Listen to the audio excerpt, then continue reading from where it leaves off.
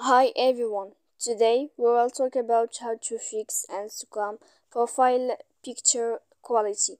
To know how to fix Instagram profile picture quality, you should just go to settings like this. You will click. After that, in this page you will go to apps. Here, default apps, app settings. When you will see this list, you will go down to find the application of Instagram here. And when you will see this page, you will go down to first stop.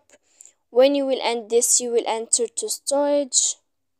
Then here in this page, you will click clear cache, and then you will click clear data. And after all that, you can turn off your phone. So please don't forget to support us by like and subscribe. See you next time in another video, and thank you for watching.